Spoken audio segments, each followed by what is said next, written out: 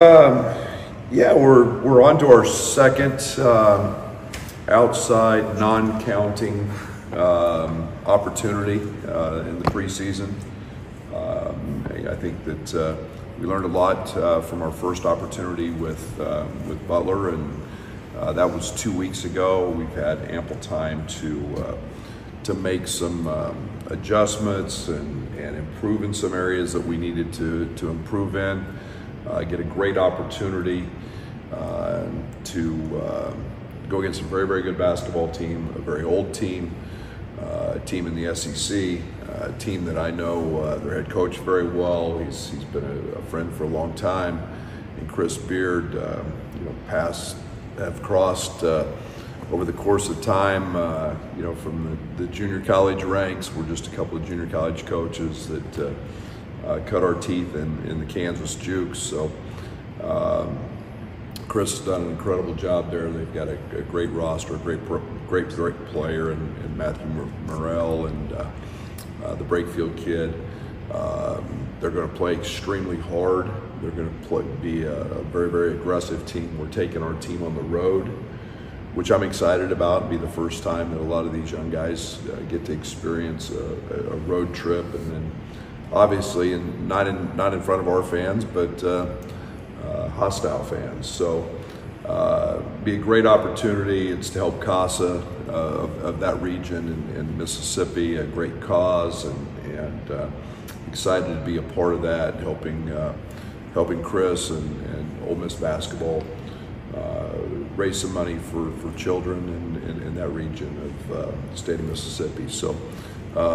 We'll be better for it when we get done playing it. We'll learn a lot. We play a lot of other SEC schools, so they're coming up quickly. The season's 9-10 days away, but great opportunity, and then one final learning experience for these guys as we get ready to head into when the games do count. What may stood out the most from the scrimmage with Butler? Yeah, I thought they're good. I thought that Butler was a team that was very, very old. They're very physical. They had some guys that we were familiar with, and Pierre Brooks and Patrick McCaffrey, guys that were physical, experienced. I thought we did some good things in those areas, being able to be challenged like that. I think that obviously Thad's a guy who's been to a couple Final Fours, and they're extremely well coached. We didn't scout at all for that game, so I thought principle-wise we did some really solid things. I thought there were some mistakes we made. They threw a few actions at us that we had to, we've had to work on and clean up that we had. And so, that personnel-wise, I thought. We had some positive things from all of our newcomers, and that's what you look for in a game like that. Do you go in with a plan on how you want to distribute minutes for an exhibition, or you let the game flow? Yeah, the game will flow. I think that we're obviously still looking at situations, lineups, what that may entail. Obviously, it's a game on television. So you can play 2 20-minute halves. It'd be more game-like feel in terms of if guys get in foul trouble, if guys get in, you get the bonus early. Those types of situations you didn't pay much attention to in a scrimmage. So we'll look at some different things and obviously keep our interest at the forefront, but we're going to see a style, we're going to see a system, we're going to see something that's they're well ingrained in and they've done for a while as they're an old team. It'll be interesting to see how we handle that. Talked a lot about defense going into that scrimmage. What do you think of your team defensively coming out of that? Some good, some bad. I think that that's to be expected this time of year. I thought that we competed. I love some of the things that our guys did on the ball. I thought that they're a very, very heavy ball screen team. I thought they ran some actions that really hurt us that we just didn't cover. And scouting will clean some of that up. We're not going to go into a real in-depth scout at all with Ole Miss. It's more going to be personnel based, and so our guys start to dive into some of that part of a scout. But some good, some bad, and you know, we've got to continue to do the tough things, and that will definitely be challenged on Sunday.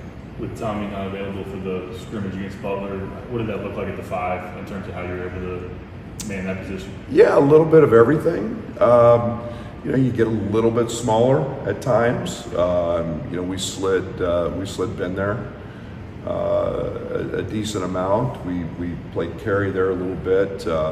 Merez obviously is going to man that spot and played a decent amount. So we just kind of rotated guys in and out. It was you know, like I said, there was some good, there's some bad. You know, I think that those will be things that we'll have throughout the course of the season to look at. You know, we can be a really, really good shooting team. You know, with Carey, with Ben. You know, we did some good things with those lineups. So we'll see how those look on Sunday. Is Tommy's status the same for this game? Tommy will play Sunday. We don't have an official status yet, but is cleared for the scrimmage. That will be determined later. But we did get notification that he can play in the scrimmage, which will be a positive thing for him, as he needs to get his obviously get his feet wet against some other competition. Does that strike you as a step forward or one off thing, or how do you read that from what you view? I don't. You know, I think it's just it's a process that goes on, and you know, our compliance people have done a fabulous job in our administration, and you know, they said he could play in the game on Sunday, and we'll, you know, it's nice. I'm really happy for him, because he was itching to want to play against Butler, and obviously we can. So I'm happy for Tommy that he gets to play on Sunday. You mentioned you may see some good things from newcomers. Just how the freshmen look in the Yeah, you know, I think that they did some really good things. I think that we had not been to State Farm Center for even a practice prior to that. We walked into that thing cold, so we didn't shoot the ball particularly well in our freshman, you know, first time in there. I mean, for a lot of them, it's the first time they've seen the court down. So, you know, there was some adjustment getting used to that, but I thought defensively, a lot of good things from those guys, which is usually the biggest challenge. And then offensively, you kind of take it for what it is. You know, some nights the ball doesn't go in. None of those guys shot it great, but they did a lot of really good things. What impact, if any, can football have on you guys? Just their success and fan excitement standpoint, and maybe fans getting locked in several months before basketball season? Nothing better. There's nothing better. I say it many times that winning is the most contagious drug and feeling of all time, and it uplifts the community, it uplifts the campus. You've got you know, just coming off an incredible weekend here with the celebration, with the win. They're ranked. They're playing a #1 team. We'll fly to Oxford, and we'll be sitting in a room with our guys, watching that game on television. They've got a home game there, so we're actually going to go in pretty early to try to avoid as much traffic and difficulties from that. But we'll be right there cheering for them. They all know each other. They're great friends, and again, it's winning is so contagious, and it's so fun to be around, and extremely happy for them, and got a great opportunity this weekend against #1. It seems like everyone, you see scouts or NBA draft people who come through here, they leave raving about KJ. So, like, what has wowed you about him to this point? Yeah, I think he's got a maturity about him. I think he's and I say that his maturity is in his basketball IQ. It's beyond his years. Obviously, there's great size. There's a 6'5", 6'6", 205, 210-pound guard that doesn't look like he just turned 18. But I think the impressive thing is he's a great competitor. He works extremely hard, and then he takes what the game gives him.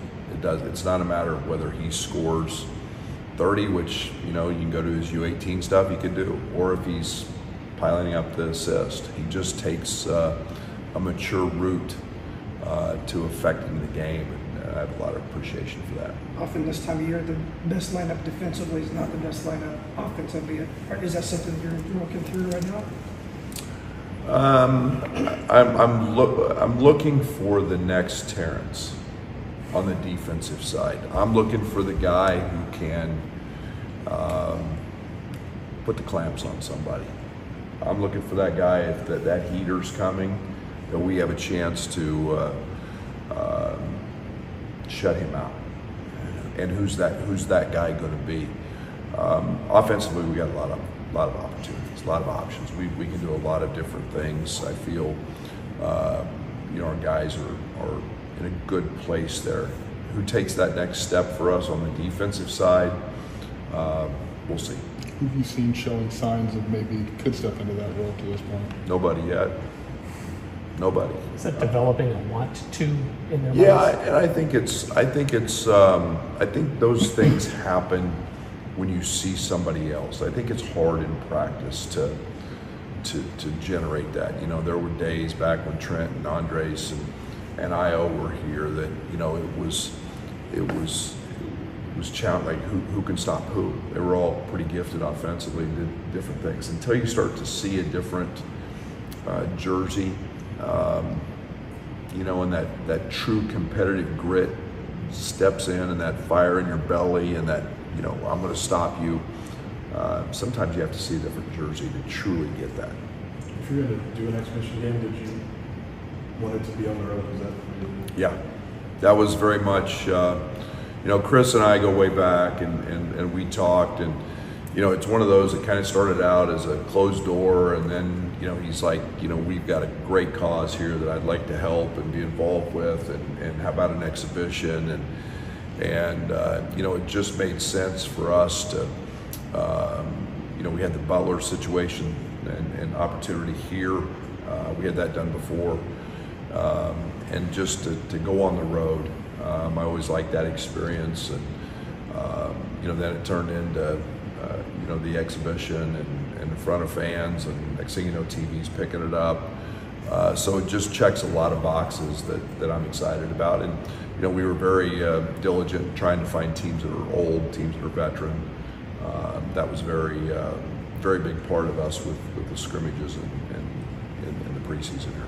You mentioned all the options offensively. How do you feel about the synergy you guys have, or just establishing an identity within all those options? Yeah, that's still coming. I like it. I like these guys. I like we play unselfish. We've been playing the right way. Our assisted turnover rates every single day are good.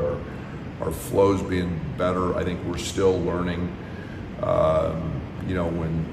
When guys get it going, to keep finding that guy and play to a hot guy every now and then. So I think we're doing a lot of positive things on that side of things, from the synergy to the connectivity, and we're still trying to figure out, what lineups work best together and what don't. A lot of size on the roster. Is that translated into rebounding? Have you been a good rebounding team so far? We have been an average rebounding team at this point. One of my big challenges is getting our guards to rebound. Our guards have to rebound the basketball. When our guards rebound the basketball, we run, and we're very, very good at that. And it was Kylan Boswell's been very, very good, but Trey, KJ, Will, all of those guys. I'm going right on Draven.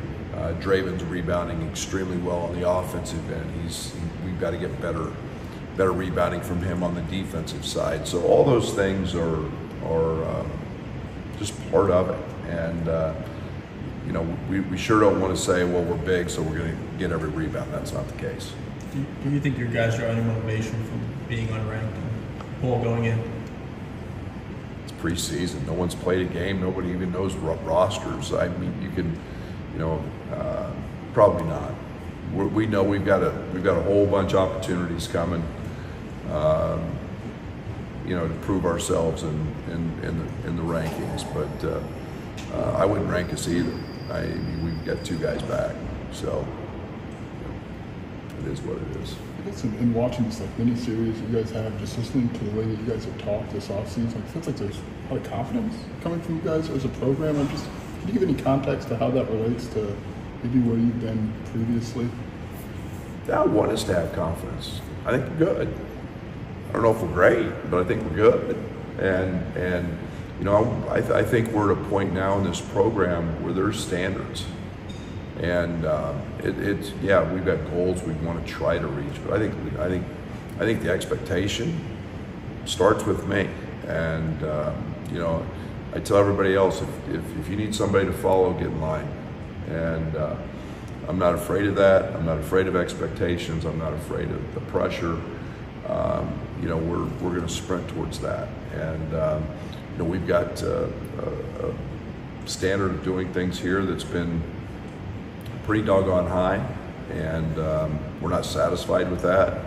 But I want our guys to feel that air and feel that confidence and not be afraid. There's going to be some doubt. I get it. Just get in line. We'll go try to knock down the doors together, and it'll be interesting to go on the road and see how guys react. But no, we've done it before. And again, those are the standards that we have here at Illinois men's basketball, and this group's been they're confident. They're confident in their abilities, but I don't know what that translates to when we get smacked, and are we going to jump back up? You say some doubt. Do you mean like people, how they look at you, or just a doubt of not having done it before, like with this Anything group? you want to make it. Anything you want to make it. Everybody will always, there'll be some doubt about something. And that's life. That's life. Let's go figure out how to knock down the door, and know that we're going to try to be really good at what we do, and we're going to do it with the backpack on, that we've got hard work, and we're not afraid of that. And I want our guys to believe in that and have confidence that all that hard work's paying off. Will Riley, highly ranked, obviously highly regarded, coming out of high school. How's he made the adjustment Great. to the next level? Great. Gets better every single day. He's gained weight. Fletch has done an unbelievable job with him in terms of monitoring his nutrition, making sure he's gaining weight, making sure what he does in the weight room. It's translating to the basketball court. He has been phenomenal in terms of just his work ethic and his attitude to get better every day. And we need a good Will Riley, and we're starting to see that consistency build every day. Right after Tony Bennett retired, there's a lot of dialogue about the state of college basketball and how that impacts coaches. Where do you stand on that, and why do you think you've been able to thrive in this new environment?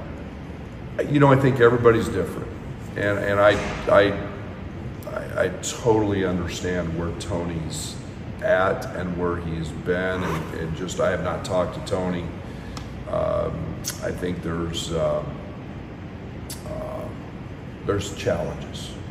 I think we're in a unique time when we don't have rules, we don't have any guidelines.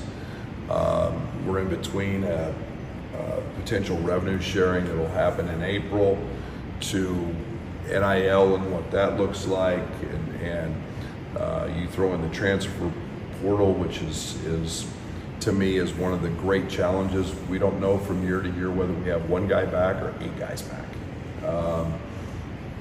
We're dealing in a calendar that is very different. For the high majors, we're seeing different separation from level to level.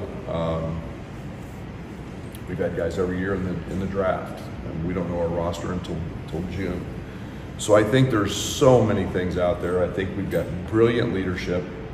I think Tony is doing an incredible job of carving a new path for all of college sports and what that will look like.